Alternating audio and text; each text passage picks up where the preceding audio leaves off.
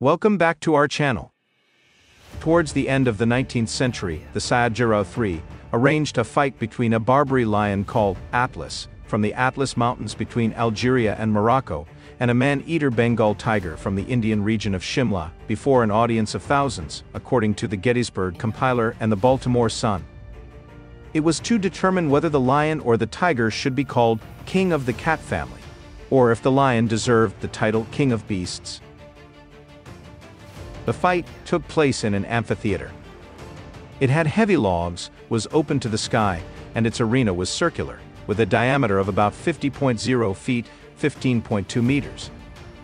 Within the arena was a belt about 6.0 feet, 180 centimeters wide, lined by sheet iron, to prevent the animals from escaping. The arena had seats or boxes for spectators. The geekwad was on a royal box with other dignitaries. The beasts were shifted from their pens into wooden cages, which were then taken to the arena. After Rajput attendants left the ring, the geekwad pulled the ropes, which were attached to the doors of the cages. First, the tiger emerged from its cage, then Atlas. The tiger was 10.5 feet, 320 centimeters, long, over 3.9 feet, 1.2 meters at the shoulder, had long teeth and claws, besides strong shoulders, and was agile. People considered it to be the biggest man-eater that they ever saw in India. They chose a Barbary lion to fight it, rather than an Asiatic lion in India, because the latter was considered to be too small or timorous to cope with the tiger. Atlas appeared taller than a tiger, and had a large mane, legs and paws, as the Atlas subspecies was the largest and most formidable of all African felids. Round 1. The tiger crawled forward, crouched flat, and calculated the distance for a spring at Atlas. Atlas' tail lashed at its sides, as it gave a deep roar, and waited for the tiger to attack. The tiger sprang at Atlas, which then rose up on its hind legs, and crashed with the tiger. The two yelled, snarled and rolled over on the ground. They regained their feet and shook to be free. When they parted from the clinch, Atlas swung his right clawed paw on the tiger's head, ripping its ear, and scratching off skin. The tiger rolled off. Atlas went to get it, and swiped its paw, but the tiger managed to twist away from Atlas' paw swipe, and escaped. Then Atlas advanced, but the tiger retreated. Round 2.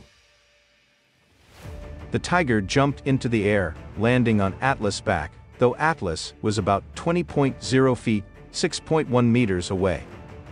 At first, Atlas looked disgusted, but then it forced the tiger to the wall of the arena. However, the tiger did not decide to escape again, rather it ran, with its head nearly at the ground, towards Atlas' legs. Despite a crash, the tiger's head did not shake, and the two cats rose on their hind legs. For at least 3 minutes they exchanged right and left paw swipes. The tiger's paw swipes were faster than those of Atlas, outnumbering Atlas' paw swipes 3-1. Atlas' paw swipes had been heavier, inflicting deeper gashes on the tiger's hide than those of the tiger to Atlas' hide. Both cats injured, they retreated from each other. Blood flew from their flanks. The tiger retreated to the wall to hug it, whereas Atlas stood his ground, even though blood was dripping from about 20 wounds, and roared ferociously. Round 3. After resting for a few moments, the tiger tried to circle Atlas, with Atlas looking worried, as his rushes did not stop the tiger at first. Then, sensing an opportunity, Atlas charged, but the tiger avoided the charge, and jumped onto Atlas' back again. Their bodies, bloodied and dirtied by the dust, rolled halfway across the arena. Atlas shook himself off the tiger, and delivered right swipes. One of the swipes dealt a blow to the tiger, causing it to stagger and retreat. Round 4. After retreating, the tiger sat, studying how effective the previous tussle was. Atlas was mauled, but not yet killed, with 2 long rips on his back, having deep bites on the shoulder, which bled, and he panted hoarsely, with the wind flowing less evidently than that of the tiger. After observing Atlas for a moment, the tiger tried circling Atlas again. Atlas rushed, facing the tiger's claws. After the tussle, the lion, running out of breath, sank to his knees. The tiger, though it looked stronger, had its stripes disappear under fast-flowing blood. Round 5. The tiger sprang onto Atlas, who now staggered. It bit Atlas' nose, then tried to bite Atlas' throat. However, the mane saved Atlas' neck, so the tiger's bite did not suffocate Atlas. Instead, as they wrestled much, the tiger managed to get hair in its mouth, and the hair interfered with the tiger's respiration, so it had to release its hold on Atlas. Round 6. The tiger circled Atlas like a snake. Although Atlas looked formidable and brave, he could not follow the tiger's motions. Then the tiger charged at Atlas. Atlas used his claws, but he missed the tiger.